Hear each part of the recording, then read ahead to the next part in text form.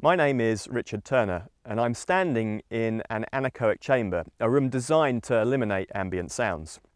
When you're standing inside this chamber, almost no sound from the outside world enters your ear canals. The silence is so absolute you can hear the blood pumping through your veins. I've come here to explain the ideas behind technology we are developing at the University of Cambridge's Department of Engineering to rub out noise. Whilst this anechoic chamber removes all sound, the technology we're developing will rub out certain sounds selectively, and our aim is to develop intelligent hearing aids that can adaptively remove interfering background sounds that users don't want to hear. Many of these background sounds are referred to as audio textures, and to explain what audio textures are, I'm going to play some recorded sounds I made whilst I was on a recent camping trip.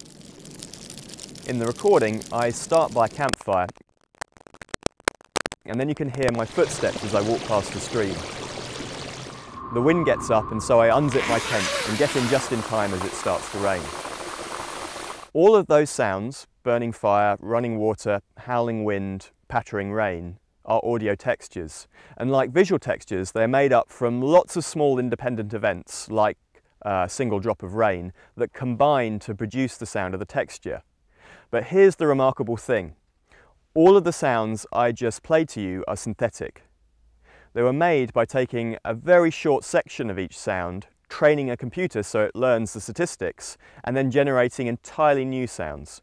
Now, the new sounds have very different waveforms from the original. The synthetic rain sound, for example, has an entirely different pattern of falling raindrops. However, they have the same statistics as the original, and that's what's important for how the human brain perceives them. This is a cute trick and may have had you fooled, but what's the point, and what's this got to do with hearing devices?